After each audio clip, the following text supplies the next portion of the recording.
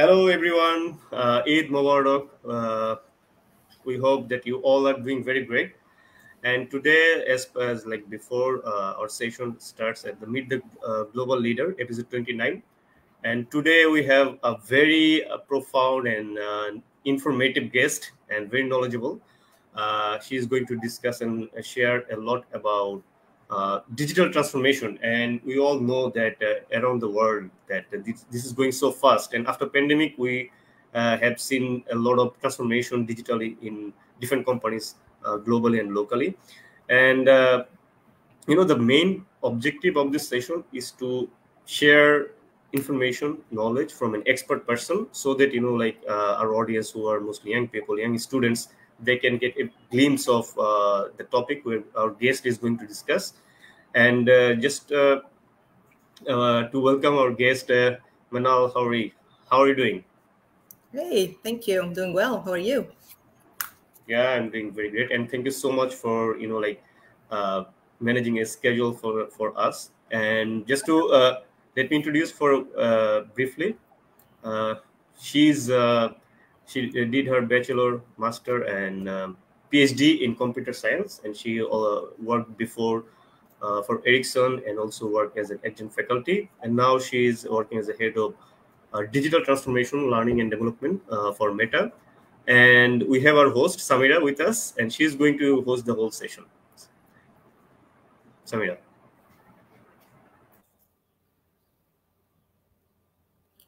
So, Samira, I don't think we can hear you yet. Thank you, Mahubaya, and hello, everyone, and hello, Ms. Houri. We're delighted and honored to have such an accomplished person with us. How are you doing? I'm great. Thank you. I'm excited talking to you all. Thank you. Well, of course, you have felt the urge to transform digitally. Tell our audience, why do you need to? Well, excuse me. Well, it's a good question. So obviously, I think Mahbub also made reference to it. COVID came and kind of forced itself as the transformation leader of what happened in the last couple of years.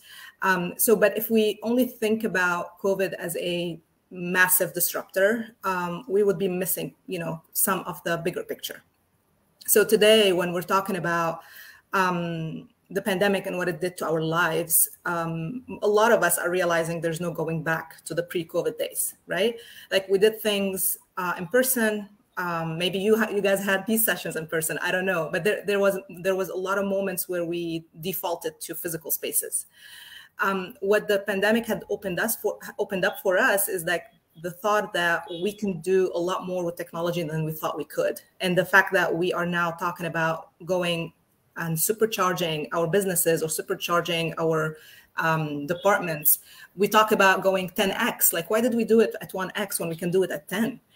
So as you think about the need to transform, you need to think about a couple of things. It's like, is your business or work or whatever project you've been working on require you to scale at a 2 times, 3 times, 10 times? If you are depending on humans only to do it, it will break. Like there's no, no one will disagree, I think, that eventually scaling requires introduction of technologies and automation. So as you think about growing something, you always want to think about what are the best ways for me to be efficient, so I can maintain that level of quality at the same time being efficient, sustainable, robust, so that things don't break in the middle. The other need that came out from thinking like why it's important now to digitally transform is that while COVID also disrupted our lives, it made us all, it made all our experiences equitable in a way. Like we all equalized in the way we interact with each other. We all became a square on the screen like we are right now. So it's important for us to remember that in some places, some experiences were happening, but they were not accessible or reachable in other places in the world. We know in some countries, let's say, the internet access is still a thing. Like not everybody is capable of having, a strong connection or good internet backbone to support, let's say, a virtual reality experience. The fact that we all had to all go into lock arms and be like, we're all going to be on a technology platform to talk to each other, made sure that we are all advancing at the same time. So the fact that you are introducing a digital solution means you are going to be able to bring people along with you along the journey. And this is a massive element of being successful. Excellent. What were the skills that you developed by doing those activities? Can you say that again? What were the skills that you developed by doing those activities? Oh, okay. So when you're thinking about transforming digitally, you start figuring out what are the outcomes you're going after, right? Like if you're trying to scale your business, or if you're trying to grow a process to make it repeatable, sustainable in a way that hums like a machine. Then you start thinking through process management. You start thinking like, oh, I need to learn how to build a process and think through all the steps that go into it from initial to completion. And then you start thinking about the people, like, okay, I need to have an eye for what we call change management, right? Change management is a skill that's not mastered by many, but it's like becoming a major element of any digital transformation project. Change management means I know who to involve, when to involve them, what they need to know, what should I tell them, what elements that we used to be, accurate or correct in the current state are no longer that, and I need to explain why the new state is what we're going for and what does it do for us. A process that used to take 5 steps in the past now takes 2, and here's how you do it. So the art and the science of digital transformation is kind of a little bit mixed up and mangled up between understanding the technology landscape, which we think is 90% of digital transformation is technology. Well, yes, it is a massive part, but it's not the only part. And if you're only thinking about, oh, I need to be like a savvy technical person who knows how to implement new tech and integrate it and hook it up into all my ecosystem, then you are missing the point, because sometimes you'll build a castle and nobody will come. So if you're not bringing people along with like the skills of change management and strong communication, influence, bringing people like the value prop and explaining like the so what, like we need to do this so we can be faster, better, more efficient, nobody's going to be wanting to come play with you. So these are like the under the hood kind of skills that people need. At the same time, I feel like we spend too much time focused on the hard skills, which is, which technology do I need to know? What coding languages should I be fluent in? What kind of data analytics and, what kind of dashboards should I build? And it's like sometimes more than that. Does that answer your question, or do you want something else? And good to know this. And as an expert, what does digital transformation mean to you? I think for me, it's a place of, I think like alluded earlier, it's a solution to create an accessible solution for many and for a lot more people than we had thought we could. Like it's a place where we can scale and offer a repeatable, equitable, similar experience to many. It's also a place for creating more reach and more awareness. So when you are operating in the space of humans are gonna act on things, let's say, I'll use the learning and development examples. Like we used to do a lot of classes, right? Like hard classrooms, doors, walls, all of that. And now we moved into like, similar platforms to this one, or rooms, or virtual reality, or, so now the amount of modalities have been introduced gives you all this diversity of choice. So for me, it's not a matter of like I moved from something manual to something digital. It's also I offered my users a plethora of options where they can feel like if this one doesn't work for me, I have 5 other options that work for me. If I cannot travel to be in that location with others, I can join them in the metaverse. So there's these, it's opened up for us a whole wide array of possibilities that is more than just like, now I'm dealing with a robot or now I'm dealing with a tool. So those are like that's what excites me about it. Very informative indeed. We know digital transformation can be complex. Mm-hmm. Walk us through the idea of simplify the process. Spot on. It is complex. Well, I feel sometimes we complexify. Is that a complicated word enough for you? Have you heard it before? We use it a lot. We use that word complexifying a lot. And to your point, that the art of simplification is now becoming a little bit a rare breed. Complex does not mean better. I think, I want to assume that people agree with me. And then the reason why we complexify, I think, is because we lack the understanding sometimes of what needs to be done.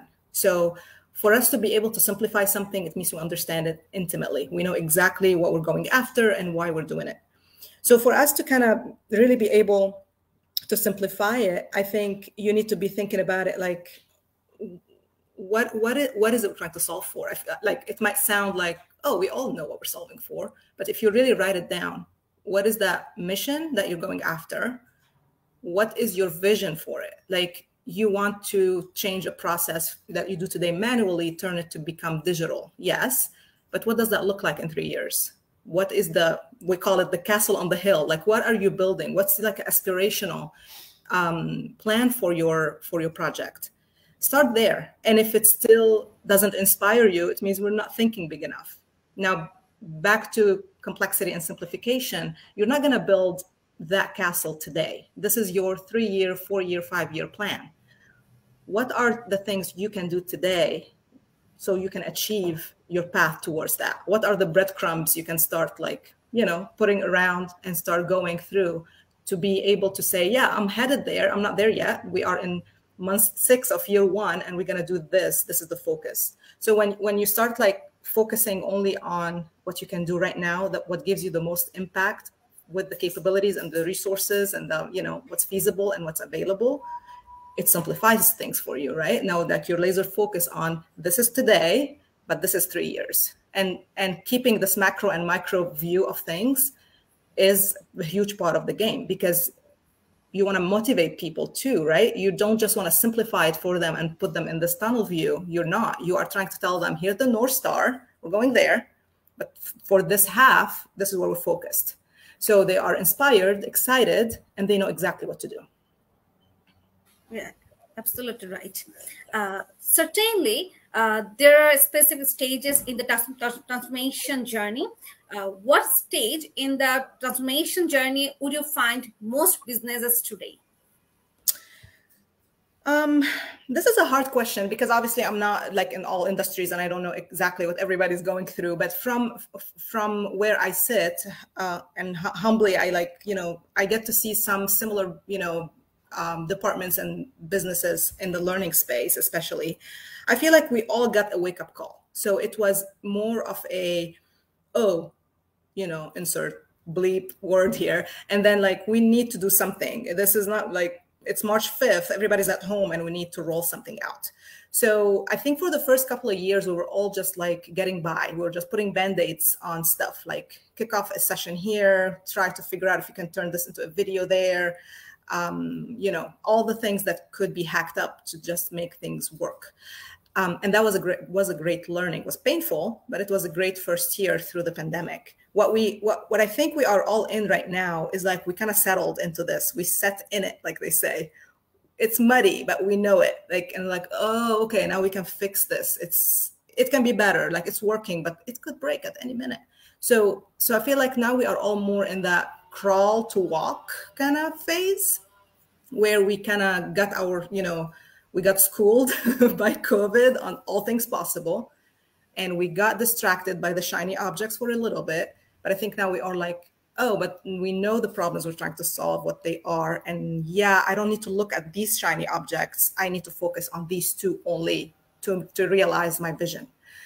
I think we will start seeing us becoming much savvier in improving what the process should be, and having better eye for what could break. I think we started in a place of a collective naivete that it's all gonna be fine. It's gonna be a few weeks, few months. We'll go back. No. And now nobody wants to go back, right? Nobody wants to go back to their previous life, because we grew as humans and we're there's no going back. I'm a different person now. So we are growing more skills that we didn't have before, of like, we can see around corners, we can think more about like the what if, so the ability for us to kind of mature into it, I think it's going to be beautiful, because now we can think through things in a much thorough way, and realize quickly like, oh, we need to kind of get this, not just to work for today, we need it to work for like a couple more years down the road. So yeah, I feel like we are currently probably in a state of like, we know how to walk, we're not ready to run yet, but running is coming. Okay. How do you avoid falling back into old habits instead of transforming forward? What a good question. Why are we falling backwards? I think that would be the first question I would ask the project team or the lead. Like, if we think we are falling back, it means whatever we introduced did not hit the mark. There was something that we did not solve for, right? And sometimes, like I said earlier, technology is only a piece of the pie. There's the humans, there's the processes. They all have to kind of hum and work together. I cannot just force a technology on a group of people and expect them to just like adopt it, right? So if the original problem was not steeped in technology and I offered the solution to be a technology, people were not going to buy into it, right? And then obviously be like, oh, it's too hard to learn. Let me just do it the way I know how to do it, right? If we're falling back into the old ways of doing things, it means the new one did not do what it was supposed to do for us. And that means we need to take a pause and go back to the drawing board. Like, what problem did we say we were solving? And what did the solution give us? Did it really solve for this problem or not? If it didn't solve for the problem, and we genuinely thought it was the right thing to invest in, I think we need to go a level deeper. Is there a human problem here? Like, are people not bought into the solution and there's a reason why? Let's say we did not factor in, well, internet is not going to be reliable in some parts, and this solution is heavily dependent on internet. So people are not really able to use it, and they're going back to some hacky way of doing things. So the need to pause and pivot, as we say, is going to be an important part of the transformation. And transformation is not a straight line. I think it's, as a human breed, we don't operate like that. We're not linear that way. We're going to have to kind of fall down a few times before we're like, okay, I get it now. And then you think you got it, but then you do it again and you fall sometimes even deeper with massive learning, and then you launch it. So yeah, I think it's sometimes an indicator and it's sometimes a good indicator that whatever we solved for was not the original problem. So let's go back and make sure that we are addressing it. The last thing I'll say on this question, because I love that question, is like, also sometimes we are not kind of bringing people along. You want people to advocate for what you're building. Even if they're not part of the project itself, if they are going to be your users, bring them along early and often. Let them know, like, here's how we're thinking about addressing it. Do you see any flags? So sometimes we put solutions together, all well-intended, but then something breaks in the space of like accessibility. Like, oh, have you thought about, making sure it's accessible? And we're like, oh no, we didn't think of that. Why? Because there was no voices for accessibility on the project team. And this is not inclusive. So when you're trying to kind of really launch something and make sure it's successful, make sure you have the voices of every representation at the table with you. So everybody is like marching on, thinking like, yes, I see myself in that solution. It represents me. Wonderful.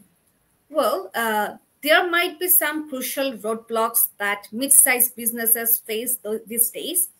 Can you talk about it for our audience, please? Yeah. I mean, yes, we're always going to face roadblocks. That's not going to be a surprise, I don't think. What's the thing that I expect, or I've seen it as a meme kind of thing, is that a lot of us got stuck in the shiny object drawer. Like, oh, VR is cool. Let's go play in VR. We all want to play in VR all the time now. But does it really solve the problem that we are trying to address, let's say? Probably not. Probably that's not the right modality yet. Or we see like a really cool technology and we expect that cool factor to retrofit into our need. Like, no, this is the wrong order of things. What is the problem you're trying to solve? Let's go find a solution to that. Let's not bring a solution and then shop it for a problem. So this is a major trap I feel like we sometimes bump against, and it shows up as a roadblock later because we're like, ooh, we did not really think this through, or we thought this tool will do for us what we thought, but it lacks 15 other things. So now we're back to the drawing board. This is one of them. Other things I can think of that could become a roadblock is sometimes we box ourselves and we don't think big enough. Like we take on just a little bit, but then that little bit we outgrow super quickly, and then we find ourselves transforming again. Not to say that transformation happens once and done, but there's a right sizing that we need to be thinking through. Let's not solve just for tomorrow. What are you going to do about next year?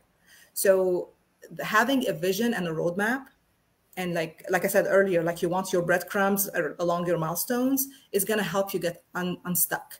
We get stuck when we lose sight of the vision that we're going after, and like the why. Like, why are we doing this again? Did anybody, is everybody still on the same page about this vision? And if the vision is changing, or we think we did not, we are not anymore solving for that vision, change it, and then change the course, correct accordingly. Don't get stuck into like solving for a problem that you don't believe in anymore. And then the last thing I'll say on this one is there's a lot of noise in the market, right? There's a lot of tools, platforms, businesses. The competition is fierce. When I talk to kind of like technology providers, my first question usually is like, what is your sweet spot? Because I think we are now finding that a lot of providers painting the picture of like generalists, like we can do everything. Yes, smart people everywhere, they can do a lot of things, but what do you want to do? What do you want to be known for? What is it, that one thing you do uber good, that we should work with you and you alone? So I feel like this challenges a lot of your prioritization too. Like, oh, if we want to be known for like, we are the best people at personalizing experiences, so AI and machine learning, and this is our thing, then do that and do it really well, so that you know that this is your P0 at all times. You're not going to think about anything else. And then let other providers do what they are best at, and together you create a massively successful experience. So instead of like thinking through like, I need to solve for 15 things, you're going to get roadblocked because people will not be able to do all these things, and they're going to be losing their focus. Instead, say, this is what we do, this is what we're going to focus on, and this is what we want to be known for. And eventually you'll find your way. But roadblocks are part of the journey, and it's like getting over the hump is the fun part about an adventure, right? Right. Very insightful, Shirley. Which departments inside a business handle transformation the best? Which departments typically pose the biggest challenge? I don't know. This is a tough one. I think it's not a matter of like which departments do it better and which one pose a challenge. I think it can be anyone. Any department can be both a challenge and a propeller forward. I think people who do it well, or departments or businesses that do it well, they do it with high transparency and there's high trust. That is, we may have like massive disagreements on what should be the priorities or who should do what, but we are able to have these conversations and feel confident that we have each other's back. Like we're trying to, it's us against the problem, we're not against each other. When you approach your problems that way, change management becomes smoother, and people will get on board with the solutioning, and they become part of the solution instead of being part of the problem, like we say. The challenge is that the situation where, to back to your question, like what posed the biggest challenge is like when people are siloed and they're like, I only do this, like don't bother me with other things, like I just want to focus on this one thing I bring. But we are no longer in these kind of dynamics today. All solutions need to integrate, right? Like users see us as one. They don't know that there are like 15 sub solutions going on. They see one solution. So on the back end, we all need to lock arms, literally and metaphorically, to make these solutions happen. So I think it's a skill, and it's not like a matter of a department versus another. It's more of like our human skills and being transparent and being able to like create trust, like leadership, right? It's more of a leadership problem than a business problem. Are the leaders talking to each other? Are they creating this safe space for people to come and be like, okay, we have a problem and here's how I think we should do it, instead of people waiting for someone to tell them what they should do?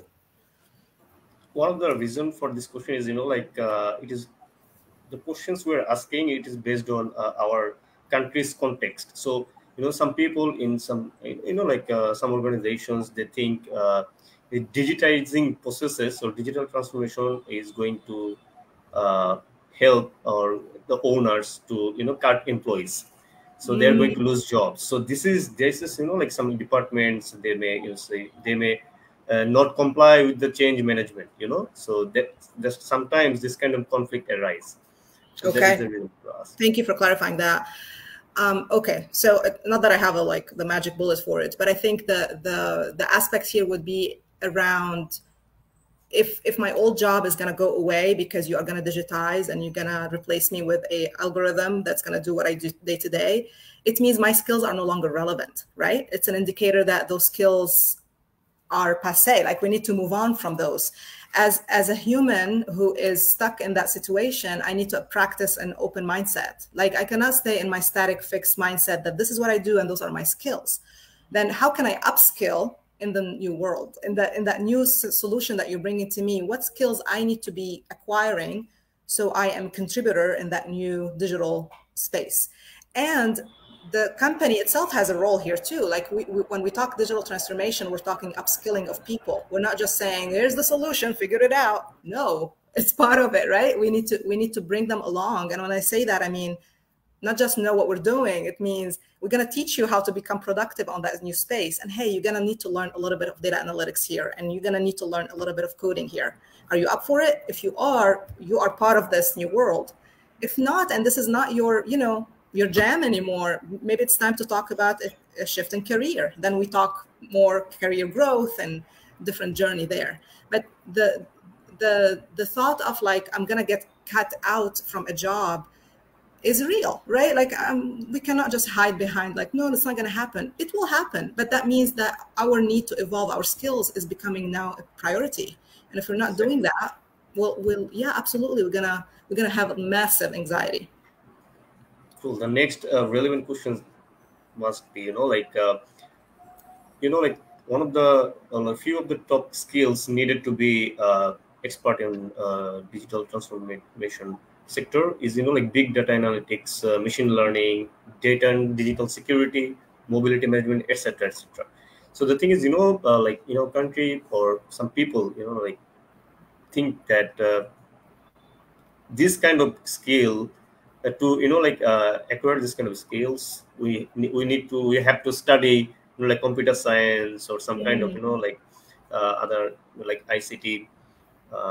We have to study that, or we had to do our bachelor or masters on that. So Yeah. what do you think? Like, say for example, my major was, I studied in marketing.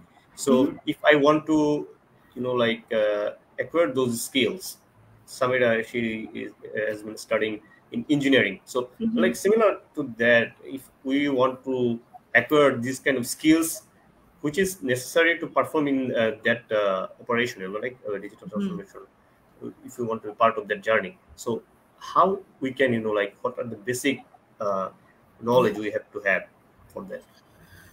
That's a great question. The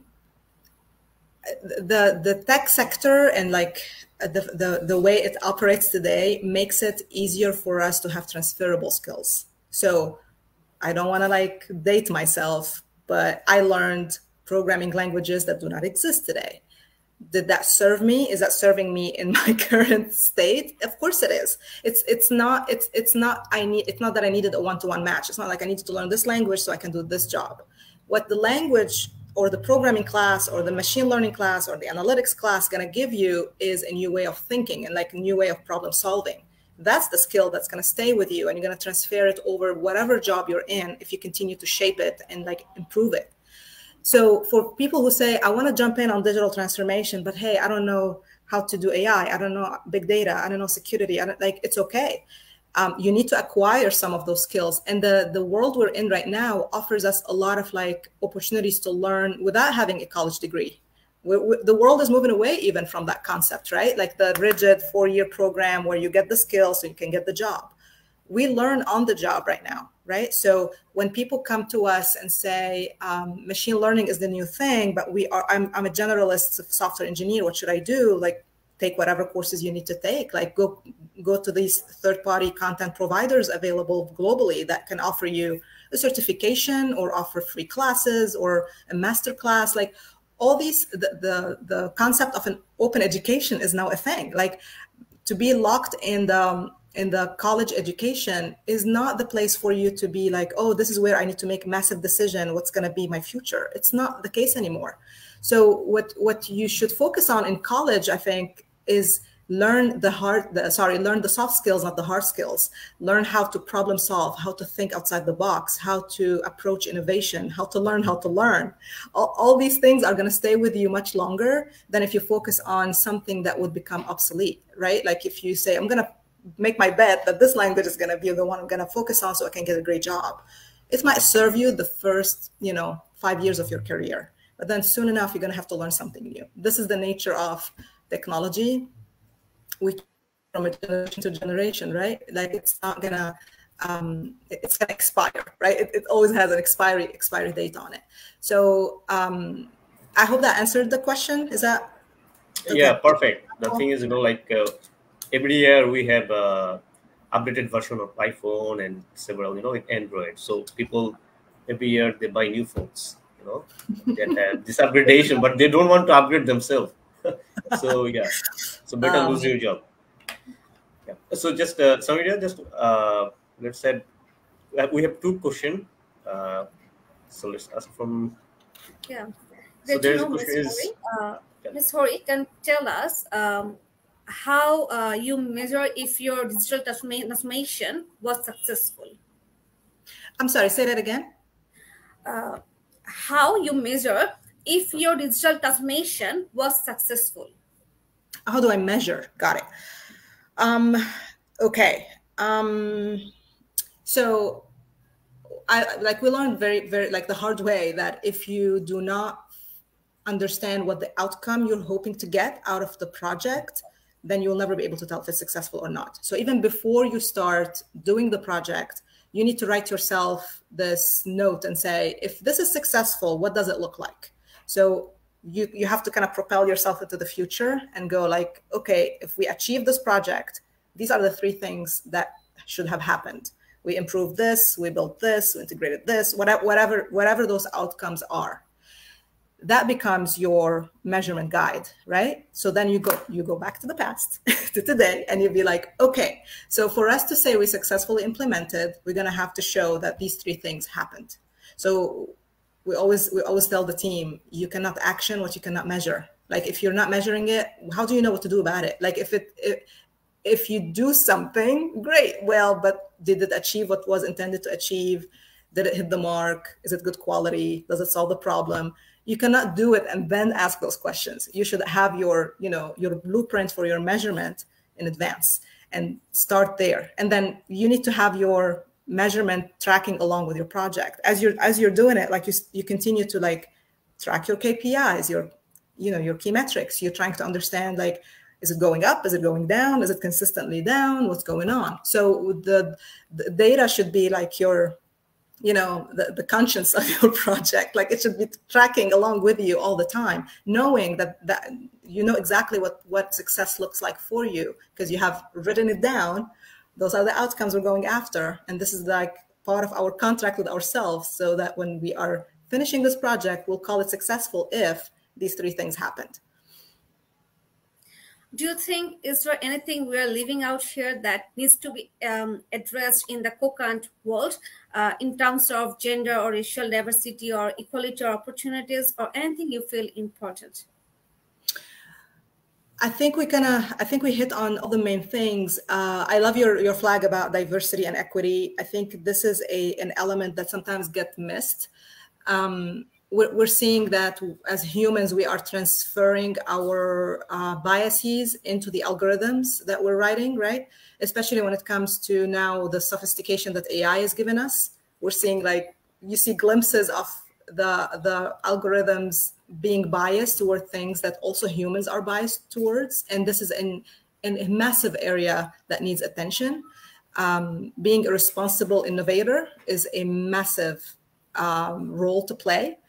And being part of the project, so make sure that is represented, so somebody is paying attention. Like I said before, if you don't bring somebody who has an eye for accessibility, or somebody who is from an underrepresented population, you will lose that lens. Your project will not be inclusive enough to make sure that it's solving for all this. At the same time, it's also dependent on who's your audience. If you're trying to reach a large number of people, it's a global solution. Pay attention to culture, pay attention to capabilities in these countries you're going after. We make assumptions, and I speak for the US. We have a US-centric mindset sometimes in how we design and build, and we're doing a lot of work to unlock us from that kind of thinking. But totally need representation of all types of elements that go in a project, so that you do not exclude or you miss any important factor in it. Great. We are almost done with our formal questions. So we have two questions in our comment. So let's take one, which is, how does digital transformation helps business enterprises to achieve sustainability? Love that. Yeah. So this is great. There's a lot of efforts going on right now around, like, how can we reduce carbon footprints, and how can we turn these businesses and go, like, when you go digital, you are literally focused on reducing print and reducing places where you would kill trees to make things or create supply chain, that are not needed.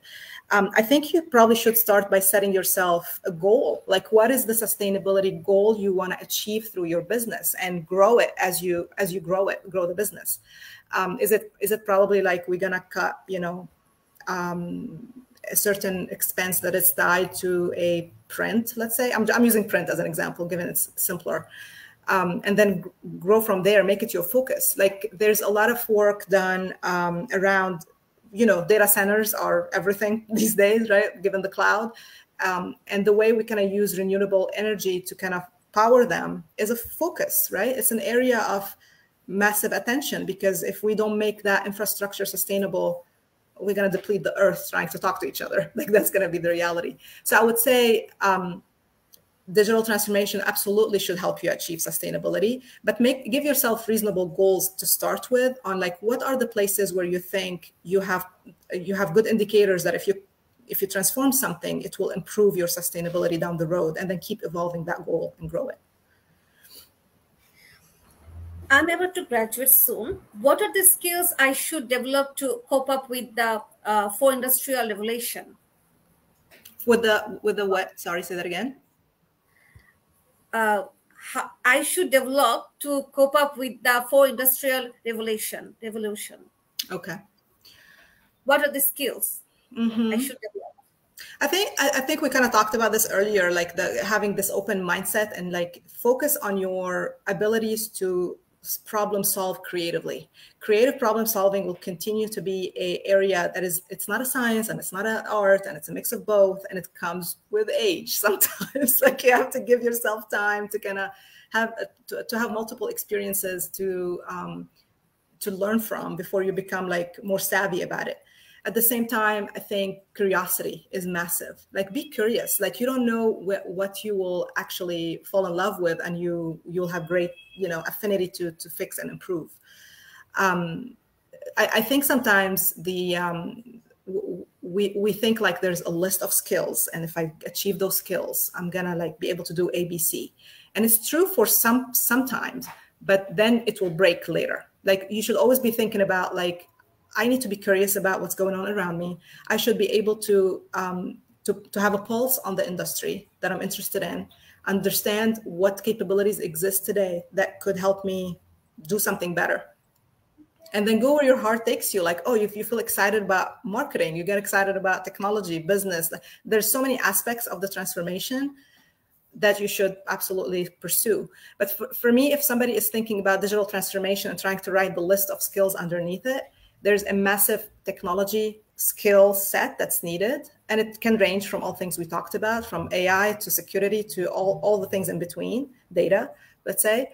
And then there's like the ability to impact change. This is an area that I feel it's untapped sometimes. And there's not much, clarity about it, and that what makes it even more interesting. That to impact change, it means that when that solution gets built, somebody is gonna have to help to create the change in how people operate and how the business is running. So it has like so many meaty elements that are part tech, part business, part communication, part psychology, part interpersonal relationships.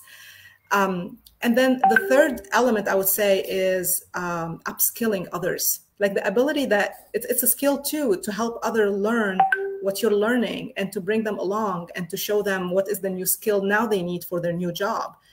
So education is also transforming. And this is, it's a skill to learn how to learn and to learn how to teach in this new environment. That's great. So there's another technical question. So I should ask you in a technical way. Say, for example, if one social media, say, for example, has lost, say, for example, like 100,000 of their customer subscribers. So if they want to regain those active users, so is digital transformation is going to help them? So we're saying there's 100 user, or maybe a good number of users left that social media platform. Okay, and so there's a lot of questions to be asked here. Like, what happened? Like, what triggered that change? So I don't want to be like sounding as if the digital transformation is the magic that's going to solve all problems. I think there's a root cause to probably what happened, and that need to be dissected. Did we do that? Like, did we study what was the state up till that point, how things started deteriorating? Why did we lose them? What were like some factors, whether internally, externally? How were we doing as a group, as a company? What was the morale when people were starting to see this deterioration? And then if we identify that there's part of it technology, part of it human, then yeah, it is a digital transformation project. That is probably what got us here, won't take us there. And it's time for us to rethink that, the effort. And when you say like there's a massive scale of people, like massive number of people that are dropping off, it could be so many things. But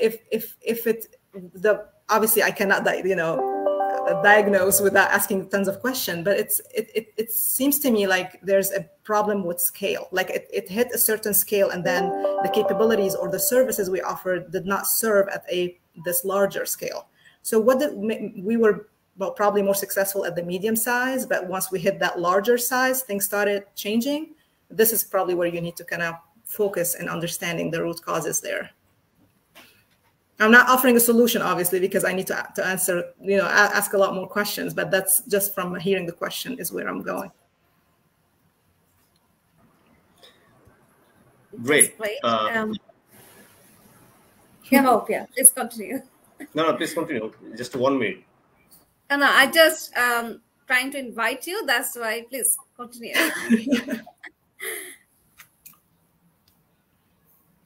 Hello, Mahubia. Are you there? I have no questions yet, so you can ask her. I think you're on mute, though. Thank you so much. We are at the end of our session. So, and almost like there are very few expert people here in Bangladesh right now who can actually talk about digital transformation. So we are lucky, and we are one of the rare group of people, I think, that to learn some basic and good information about digital transformation and how it is going to change the landscape of business of tomorrow's. Mm-hmm. So, and guests like you always inspire us. This kind of thing is changing the definition of volunteering. Like whatever you are, wherever you are, and whoever you are, you can always contribute in any way. Like say for you have shared your experience, knowledge with us and with the audience of Bangladesh, and they're going to learn. And this session is going to be watched by so many people. They're going to learn a lot of things. Maybe people a lot of new. This topic is new for a lot of people.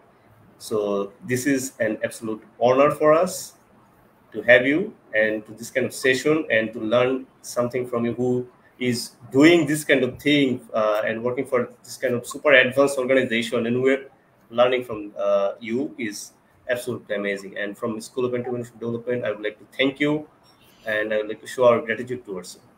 Thank you both so much. I had such a great time talking to the both of you, and I learned a lot too through the questions and the interactions. Best of luck to all of you. Thank you so much for having me. Thank you so much. Have a Right. good day. Bye-bye. We're really glad that you have spared a great portion of your valuable time to talk with us and enlighten our audience. Thank you so much. Thank you. Thank you. All right. Have a great one, everybody.